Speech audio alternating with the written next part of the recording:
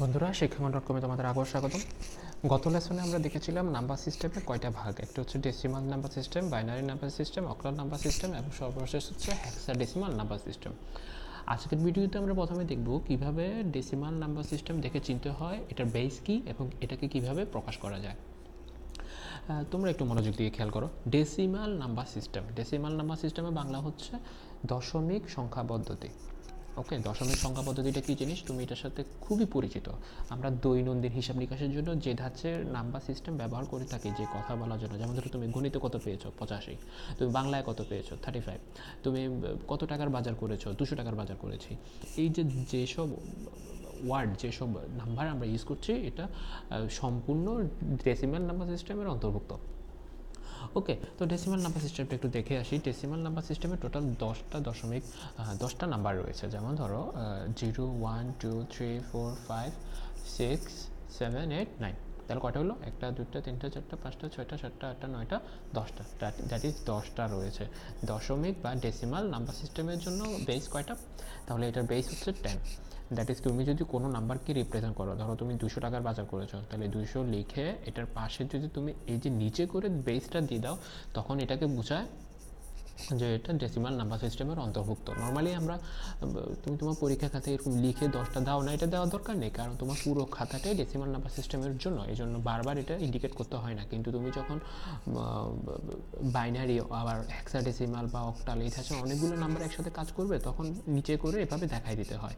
হ্যাঁ, একটা উদাহরণ দিয়ে বোঝানো যাক। যেমন ধরো তোমার কাছে আছে 125, এটাকে তুমি ডেসিমাল দিয়ে বোঝাচ্ছ, তো ডেসিমালের জন্য 10 দিলা।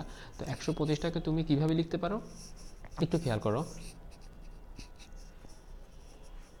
125, তাহলে এখানে প্রথম অংশটাকে, এটা হচ্ছে একক, 2 হচ্ছে দশক, আর 1 হচ্ছে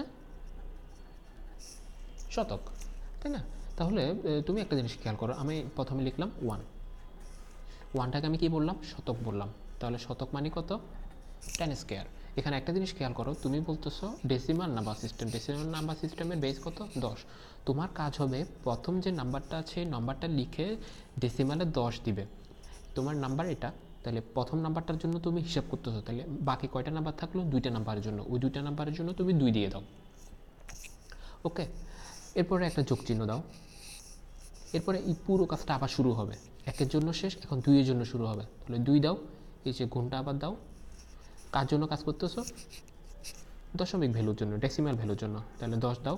তাহলে 2, যাকে চিন্তা করছো তারপরে নাম্বার কয়টা আছে? একটা, তাহলে 1 দিয়ে দাও।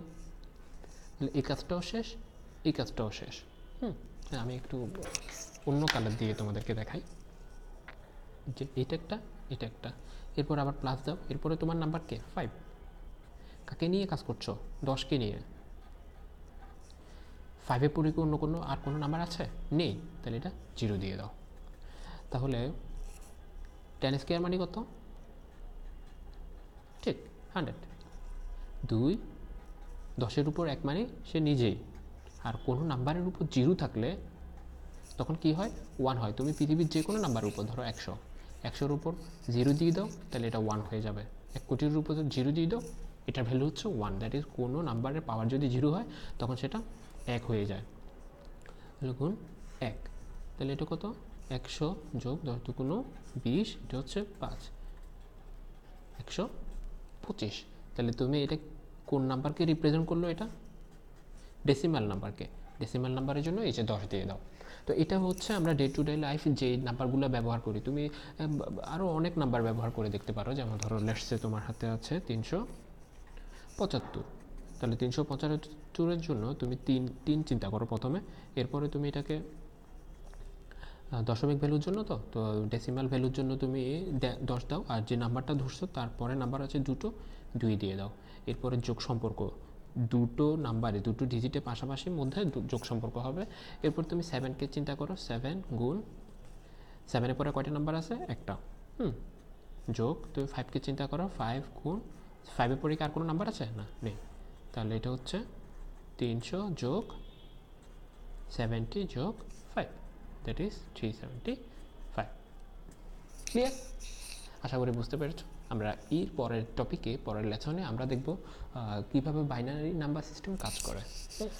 আশা করি বুঝতে পেরেছো। ধন্যবাদ।